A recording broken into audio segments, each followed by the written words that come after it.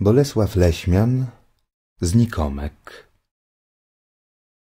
W cienistym istnień bezładzie znikomek błąka się skocznie.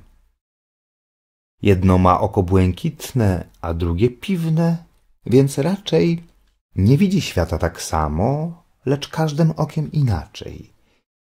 I nie wie, który z tych światów jest rzeczywisty zaocznie. Dwie dusze taj w swej piersi. Jedna po niebie się włóczy, druga na ziemi marnieje. Dwie naraz kocha dziewczyny.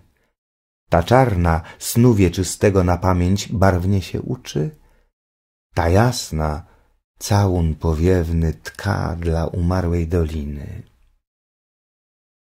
Którąż z nich kocha naprawdę? Złe ścieżki, głębokie wody, urwiska, nawoływania i znikąd żadnej pomocy. I powikłane od lęku w mrok pierzchające ogrody, a w dłoniach nadmiar istnienia, a w oczach okruchy nocy. I mgła na ustach dziewczyny rumianych marzeń rozgrzewką.